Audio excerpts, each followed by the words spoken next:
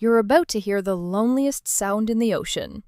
This is the real 52 hertz whale call, sped up 10 times so humans can hear it.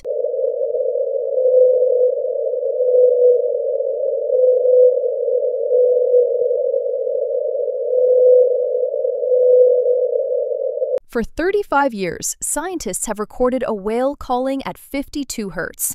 Too high for blue whales, too low for fin whales, and unlike any known species. It was first detected in 1989 on U.S. Navy hydrophones built to track submarines, and despite thousands of recordings, no one has ever seen the whale. The call follows the same route every year, from the Aleutian Islands across the Gulf of Alaska and down along Washington, Oregon, and California, sometimes reaching Baja. Always alone, always the same voice. And the latest research suggests it may be a bluefin whale hybrid with a unique vocal tract, or even one of several hybrids created as warming oceans push species into new overlap.